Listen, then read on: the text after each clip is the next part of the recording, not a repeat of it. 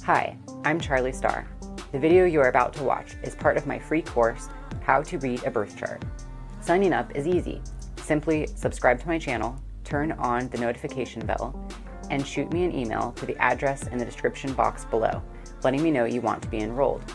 I will reply with a welcome email, including the syllabus and other free course materials.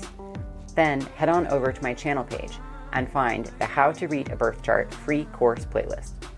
Hit play and follow the step-by-step instructions to become a true birth chart master. And now, back to this video. Okay, so you have just gotten to the end of Module 1, so congratulations. So Module 1, there were really no flashcards that we needed to make. Essentially, Module 1 served as a good introduction to the birth chart. Now in Module 2, we're really going to start getting into the meat of how to interpret a birth chart. So now is the time to, for sure, get out your flashcard study guide, because there are going to be things that you should be making flashcards of and memorizing to make sure that we know this information before we move on to Module 3. So what we're going to be learning in Module 2 is the following.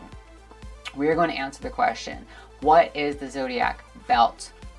We are also going to take a look at the 12 divisions of tropical astrology. We'll touch briefly on the sidereal zodiac, which is used in Vedic astrology, which is not what we're learning here, but it's important to understand the difference between the two zodiacs. And also we'll touch briefly on constellation astrology and what do we do with the 13th constellation in the zodiac belt. And then we're going to be learning about modalities. Every sign has one of 3 modalities: cardinal, fixed, and mutable. Where do these ideas come from and how do they affect the energy of the sign? We're going to be learning the 12 signs, obviously. And then we're also going to be adding the 4 ancient elements and understanding what those ancient elements are about: water, earth, fire, and air, and how that fits into the zodiac wheel. Then we're going to be learning about all of the planets. Okay, so this is going to be the Sun, the Moon, Mercury, Mars, Venus, Jupiter, Saturn, Neptune, Pluto, and Uranus.